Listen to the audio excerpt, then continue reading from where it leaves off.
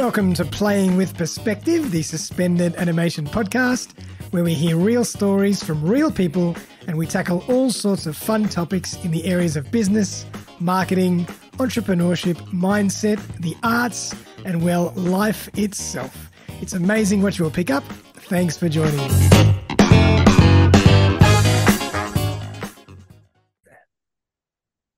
Welcome, everyone. I have a fantastic guest here for episode 205 of Playing with Perspective, the suspended animation podcast. Aurelie Hervert. Have I pronounced your name correctly? Perfectly. I think you must have practiced a little bit. I've been practicing my French. But Aurelie is here to chat about the French Art of Seduction. What a fantastic episode for a Friday afternoon. So Aurelie is a love coach, certified NLP practitioner, and relationships master coach, helping people attract and create high-quality relationships. Originally from the country of love, she teaches the French Art of Seduction and is on a mission to spread the love across the globe. So welcome, Aurelie. Ça va? Thank you. Ça va super. I'm so excited to be here to have this conversation with you. It's always fun to have a chat with you. Absolutely. My pleasure. It's going to be fantastic. So let's kick off. I'd love to kind of get an idea of how you fell into working in this area. There must have been a great story to this. Well, there's a couple of stories behind that. So the harsh truth is a breakup. So when I went through a breakup with my ex-partner, it was really heartbreaking. And before we got together, I was actually very independent. I was running my own life, had been traveling the world, and I knew who I was, and I was great. But when we got together, I decided I was going to be the best girlfriend ever. So doing all the cooking, all the cleaning, looking after the kids and all that. And I lost myself, literally lost myself. Wow. And so much so that I didn't love myself. He didn't love the person I had become.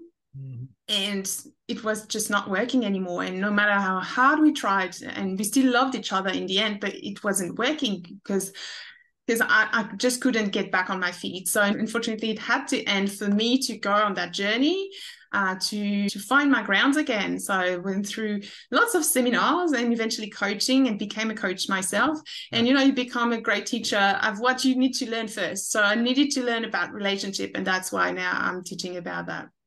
Love it. Now, the other backstory is my parents' love story, which is why I absolutely believe in unconditional love. Because she was from a wealthy family, and she fell in love with my granddad, who was a farm boy. And when she made that decision, then she was disinherited by her family and kicked out of the family.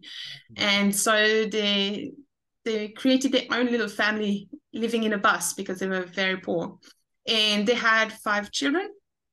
And because they were so poor, they were taken away and placed in foster homes. They had 6 more children. It was really cold in Europe, They had to keep themselves warm in winter again. And a lot of love. I want to think that there was a lot of love too. So they had 6 more children, and same story, the 6 children were taken away. And my granddad actually died of a heart attack, which I interpret as heartbroken. And so this is really something that's haunting me all my life is, how can you love with your full heart, knowing that all the comforts and wealth that you've been living with can be taken away, but also the choice that you've made and your 11 children can be taken away from you.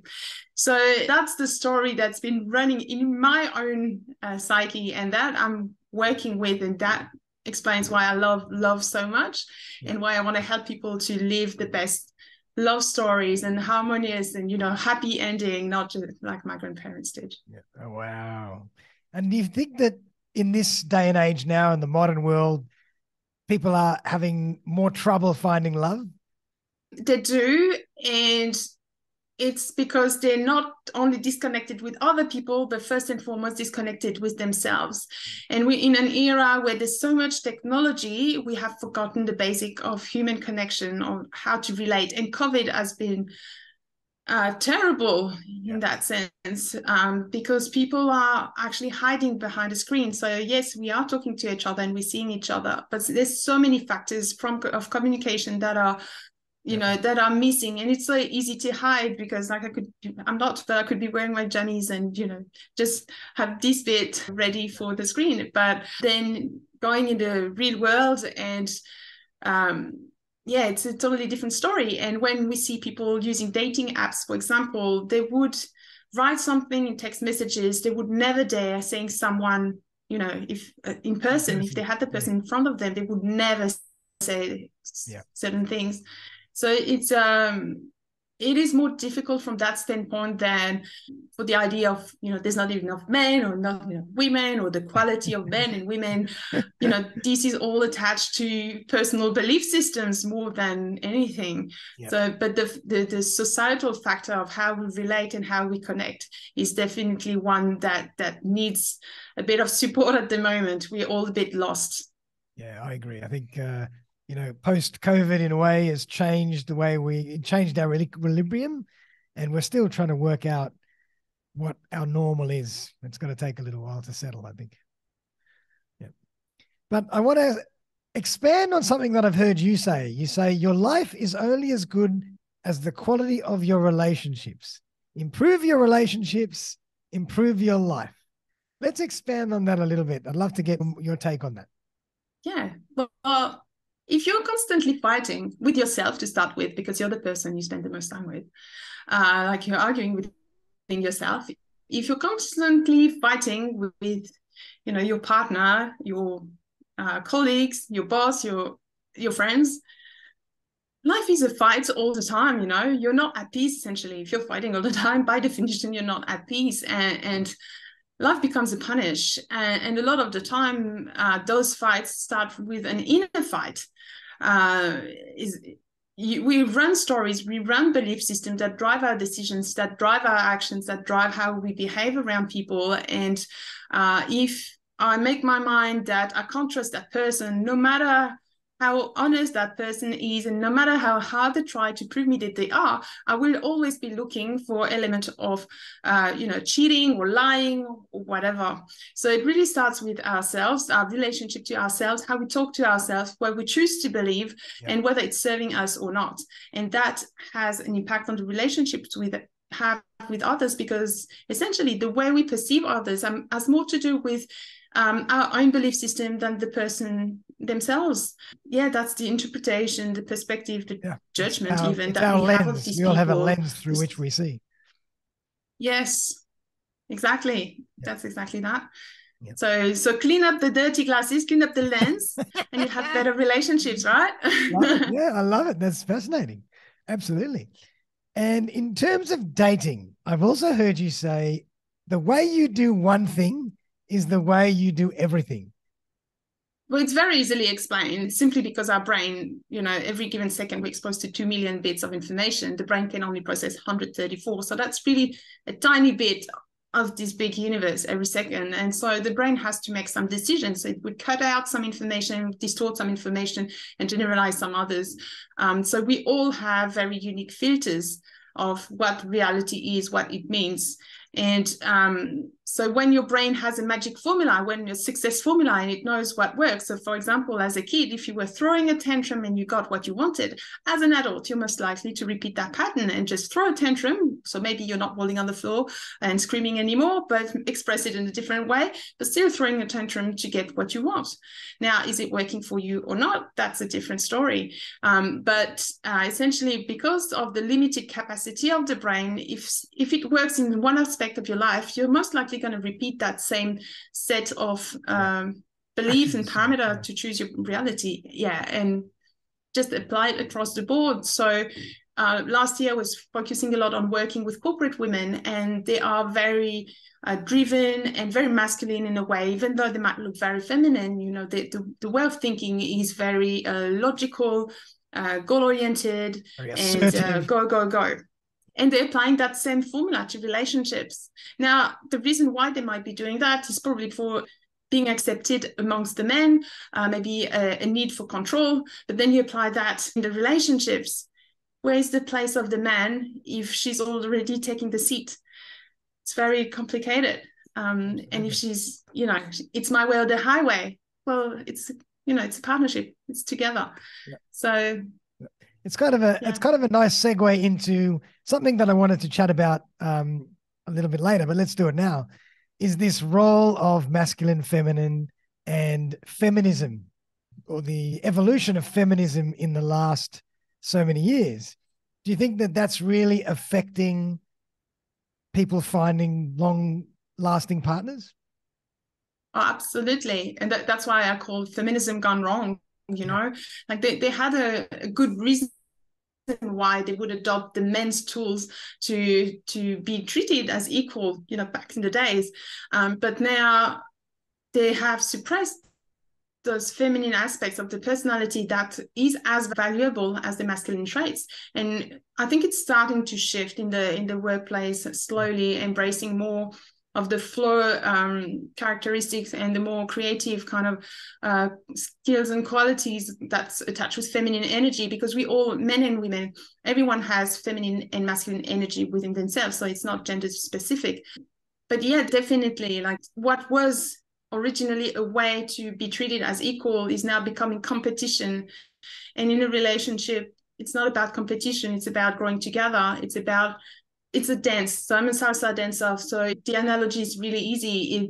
He holds the frame so that she can create something. Yeah. But if she's controlling the frame, then there's no room for creation. Yeah. So they both have to play their part, but leave room for each other to play that part, because otherwise it's just too rigid. There's no flexibility. There's no room to grow together. And I believe that the purpose of being in a relationship is growth.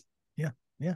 I agree. I love that analogy of the salsa partnership. That's beautiful, because I think it's true. I think over the years, a lot of men are starting to get too in touch with their feminine side, and a lot of women are starting to execute more of a masculine frame, whether it's because they think they have to, because of it's work, or to get things done. But I think the roles are starting to reverse, and that's kind of caused this friction. Mm-hmm. Last year, so I did a research where I interviewed 58 single men and women, Australian, wow. And the women were saying, we want men to be men. We want them to take action, come to us, have a conversation. Yeah. The women felt they had to lead. But on the other side, the men were saying, well, yeah, but when we do, then there's the harassment factor, the Me Too factor, there's kind of a hiding thing. Or in Anglo-Saxon culture, because I saw that when I lived in London and here in Australia as well, unless they're completely drunk, that's a generality. Not everyone's like that, okay? But like they would find courage in drinking. And so that led to a comment from those women saying, but actually Europeans are a bit different. I'm like, so I want to know more about that. And that's how I went into interviewing French people as well, to understand, how the French mindset is different in relationship. And that's how the French Art of Seduction was born, actually, from those two research combined. So it's interesting. Love it. So let's chat about that. So that comes down to the way you do one thing is the way you do everything. Yeah. So if you think about culture, and whatever culture, it's a set of beliefs and ways to do things. So there's a set of beliefs for French people that comes from the history. So, and it's the old continent. So there's been a lot of wars, a lot of political changes, a lot of pandemics that has shaped the French psyche. And so obviously not every French person is the same, but we have this common ground, this common belief about how life is meant to be lived. And so the French pillar would be, we love it to be deep and meaningful. And we are the country of the philosophers, with the Enlightenment, with the revolution, where we love to ask questions. We want to go deep and understand the why and the how. And it has the positive aspect, but it's also we also go on strike too easily because we want to understand and argue before we actually say yes. So it can be paralyzing as well. But the depth is definitely a French thing. And if you look at the food, we want to know where our food comes from. If you look at fashion, we want, like, designers are trying to convey something about what's happening in our society. And if you look at romance, well, it's obvious, like, to bond, we have to go deep into the emotions, show the vulnerable side. That's the first thing. The second pillar of the French art of seduction is honest and authentic. And because, like, again, if you look at the food, French food, usually we choose a really good quality product and we just enhance its qualities.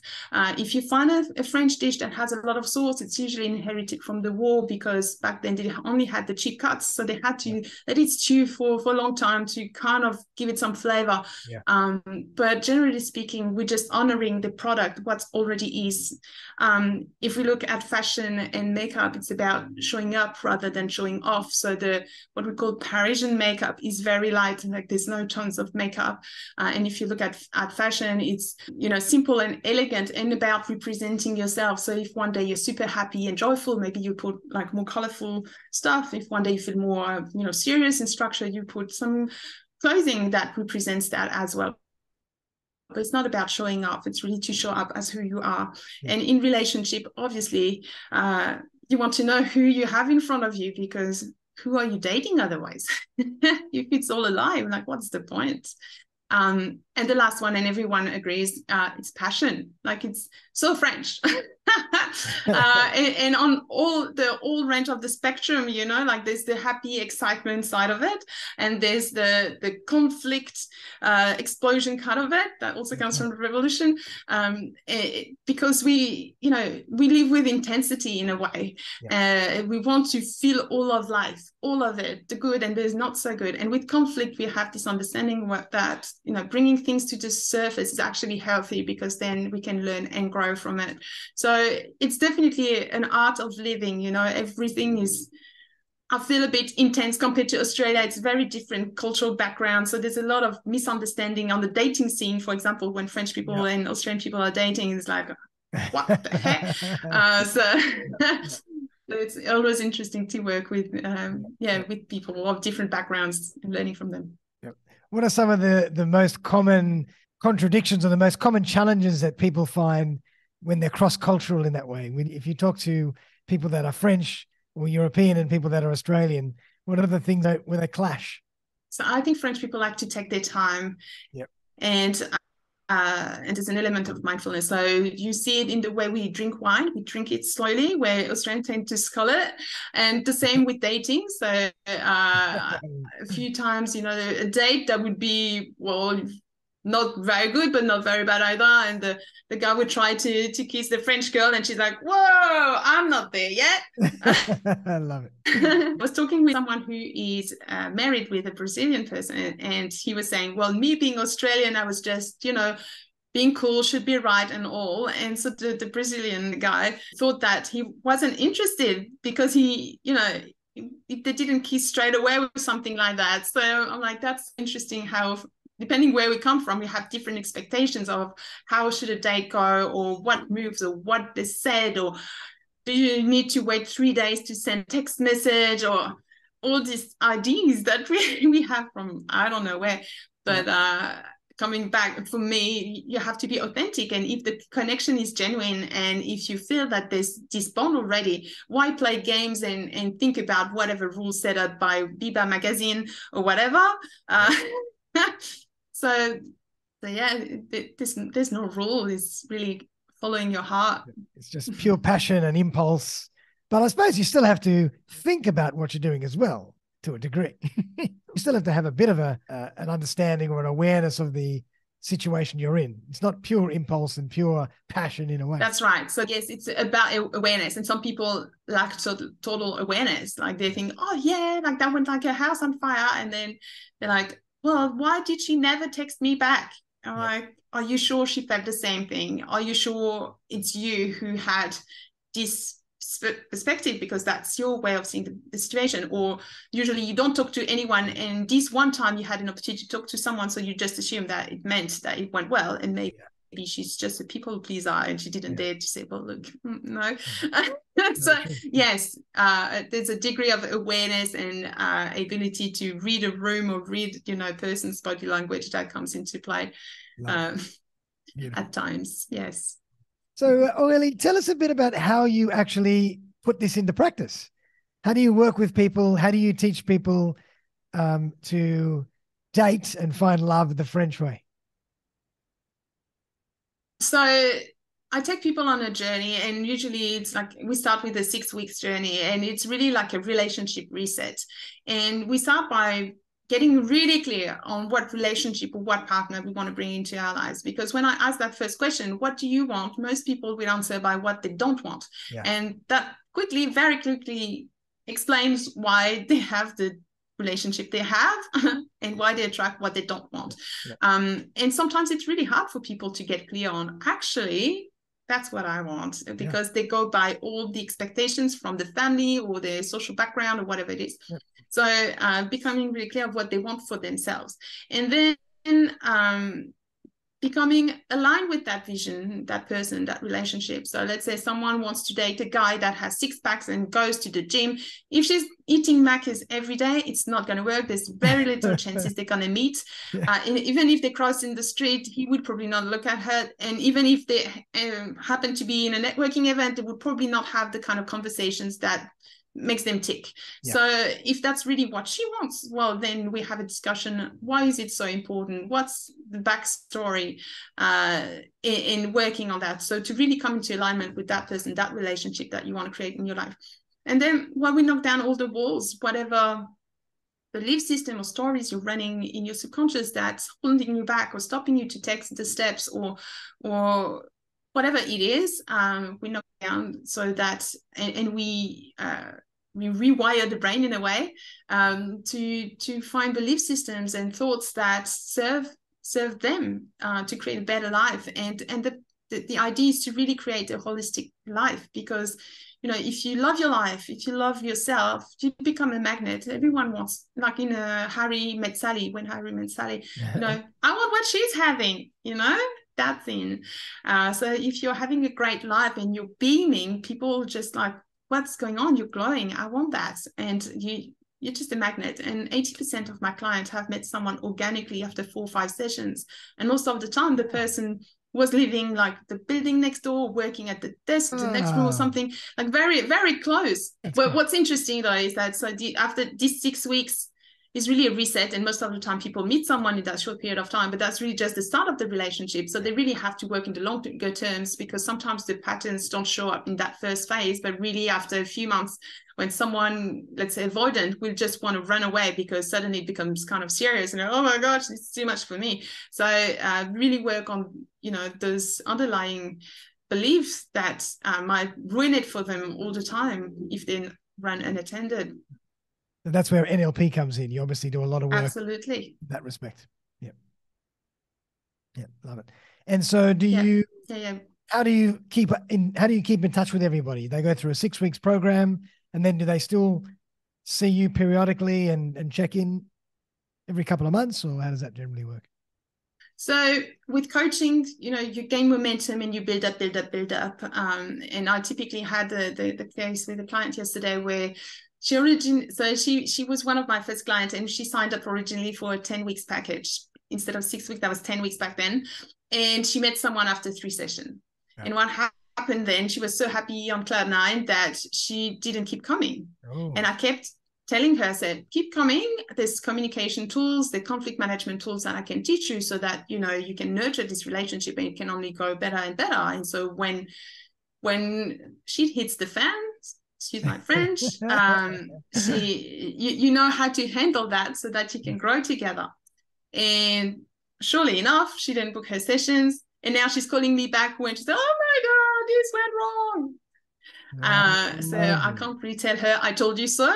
Yep. But I told her, I said, look, the way coaching works is like we gain momentum and I give you the tools to get started. Now, when we work on an ongoing basis on the longer term, then we can space up the sessions a little bit. So we can catch up every fortnight instead of weekly, or maybe once a month a bit later down the track. But it's really keeping your mind clean, keeping that mindset aligned with what you want, instead of letting the reality of everyday creeping in and chipping at you and getting you back in that mindset that wasn't serving you in the first place. Yeah. So it's a do you find that it's men or women that generally come to you first and foremost for help in that area?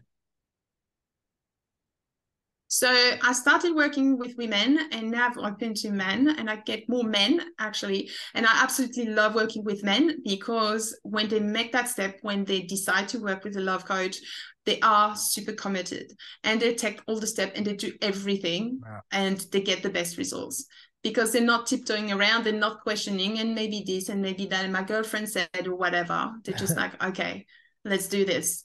And that's amazing to see the shifts. That's incredible. I love it. I love it. And so I'm assuming then, you work with people that are single, but also people that are couples and still want to just build a stronger connection and want to grow their relationship. Absolutely. I usually work just with one of the two, and that's enough. And that's enough because if that person comes back in alignment with themselves, they start, communicating and projecting things differently, and it creates a ripple effect on the relationship. There's usually one of the two that's in a relationship that's more determined to go and see someone. Yeah. Like, you might have different ways of wanting to solve problem, but it's usually one of the two that say, okay, let's go and see a counselor, or let's go and have a coach. Working with the most committed of the two, because like any coaching is business coaching, weight loss coaching, or love coaching, like it starts with your commitment to yourself and to your results. Because if you're only half-assed, you're going to get half-assed results. Wow. And no matter how much juju and NLP I'm doing, if you're not walking the talk in your life, so definitely working together towards the results, but you have to be committed to your result. And so how much work do you give people between your sessions? Well, I try not to give them too much, because I want them to live their life. And so I work exclusively online now. Okay. And I tell them it's because I'd rather you spend 1 hour with me and have like a great long date or multiple dates outside than spending so much time with me. So I give them a bit of journaling or some different exercises and activities, but nothing, that will take over all their week. And most of the time they wouldn't anyway. But what I do though is they can contact me, leave me a voice message or text message whenever they want. And nice. I come back to them 24 hours, simply because I want to work on an emotion when it's at its peak. Yeah. Because if you wait for the next session, then we're working on the memory of an emotion, and then it's actually a story that you attach to something that happened. So it's really important for me anyway that to work on it when it's still hot, so that we can actually address it, nip it in the bud, and so they can move forward between sessions. Then don't have to wait the next one to keep moving forward. I love that. That's a really interesting point. And I'd love to know, just for fun, I'm sure everybody's interested as well, what are some of the common things that men say to you, and what are some of the common things that women say to you when they come to see you for the first time? Men often would say, "Oh, I don't have time," or I'm so busy, and it's typically a defense mechanism, because if you value something enough, you make time for it. And if they already had the lady that they're really interested in, they would probably make the time to date. So time is just an excuse. Women, a lot of the time, so depending on the status, but one of the things that inspired me to do the interview series last year was women saying, men are intimidated by my status or how much money I'm making. And so they think that's why they can't attract someone, because men are just intimidated by them. Yeah. A lot of the time people consciously say they want a relationship, but if they're not in a relationship right now, it's because there's part of them that doesn't want to. Yeah. And if it doesn't want to, it's 80% of the time, it's a safety thing. It's not feeling safe around someone else, not feeling safe with themselves, like I'm not good enough, or I'm going to lose myself, or I had experience in the past, or I've witnessed that with my parents. So, and I don't remember too many of the stories, because I really listened to the language, how they're talking, how they're formulating the story rather than the story itself. Yeah. So that gives me indication of what's a fact and what's the meaning that they attach to the circumstances. Gotcha. Because it's not the same. Like any circumstance is very neutral, but what makes it a positive or a negative thing is the thought you have about it. So yeah, that's what I look at. So that's very funny. Yeah, sometimes what they come up with, because I'm like, you're saying that, but actually there's so much attachment to all the reasons why it can't work, or all the reasons why it's not possible. So they say, no, of course it's possible. I want it. But then they have so many justifications as no. So that's about debunking that one, bringing that to awareness, because a lot of them wouldn't admit that actually they're really scared of being in a relationship. And two, why is it so scary? And what can we do to bring peace and safety in your life? Because once you've reached that state of complete peace, then nothing can really hurt you, because you know how to manage that. You know how to deal with it. That's right. I love it. And once you're in that state, you attract so many people, because you glow in a way. You're totally at ease with yourself. You're confident, and you just absolutely. People just gravitate towards that energy. Yeah. And vice versa. Like people who say, "Oh, I always attract toxic relationships." Well, you have to look at, what does that mean about you? What do you project, or how do you see yourself? Are you having a toxic language with yourself? Like, how are you talking to yourself? Do you love yourself? Because if you're not loving yourself, why should anyone else? And that's what you're projecting. So and however, whatever space you're in, that's what you're going to project outside. So you really want to make sure you feel good with yourself, that you put yourself priority number one. And for the parents as well, like I had a few conversations lately with parents, and they're like, oh, I have to do all the things for the kids. And I'm like, well, think about it.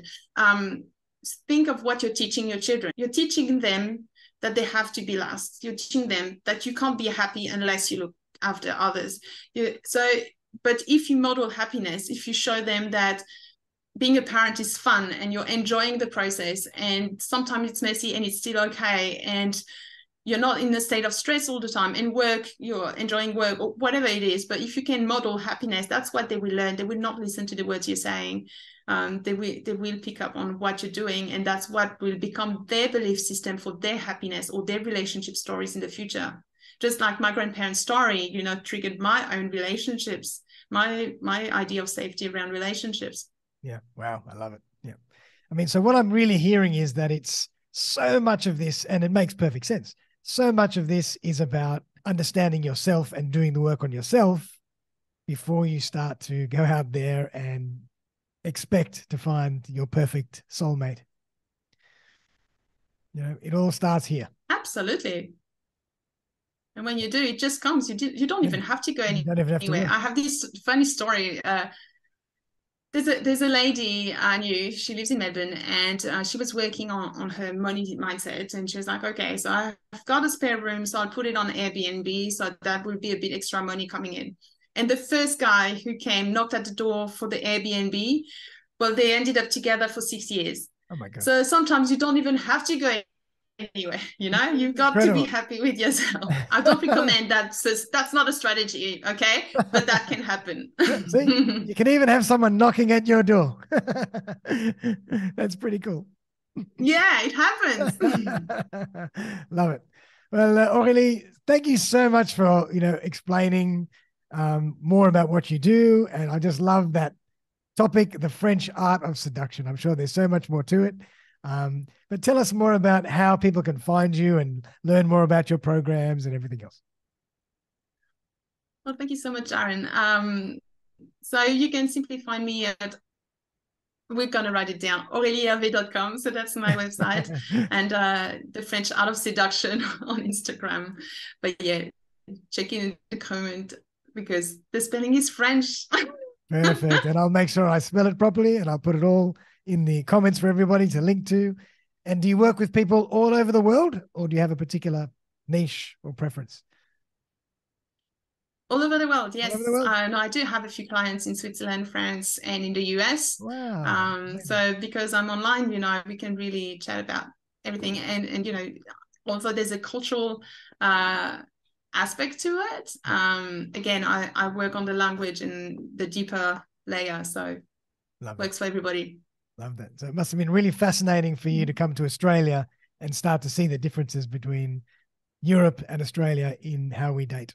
I've lived in 6 different countries, so there's definitely different trends in different countries, different parts of the world. Thank you so much, Darren. That was really awesome to have this conversation with you. Yeah. Have a lovely day, everybody. Spread the love, because, you know, that's what we're here for. We're not. When I was 4 years old, I said to my mom, I don't understand. Why are we here? If it's just to work and pay the bills, it's really not fun. So now I'm doing it by spreading the love, and I really love it. So true. I absolutely love that. That is so true. So everyone, I hope you enjoyed that as much as I did. Aurelie, it was a pleasure to have you on the show. And everybody, check out her links. I'm going to put them in the show notes. Check out her coaching. She's a lovely girl. And if you need some salsa lessons as well, she's your person to ask. But everyone, have a fantastic afternoon. Have a great weekend. And we'll see you very, very soon for another episode of Playing with Perspective, the Suspended Animation Podcast. Bye for now. Thanks, Aurelie. Thank you.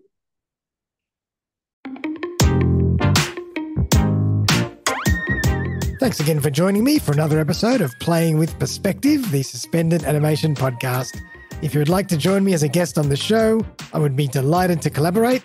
Feel free to buzz me on 0414 659 800 or email me on darren@suspendedanimation.com.au. I'm always on the lookout for great guests who can share their stories and expertise with my community. Also, if you have been thinking about putting your own podcast together and not sure where to begin, look no further. I run a really simple 3-part podcasting course, one-on-one with me, where I walk you through the entire podcasting journey. You will end up with a fantastic new podcast to start sharing right away. Feel free to get in touch to discuss further. But for now, though, have a fantastic day, and I'll see you next time.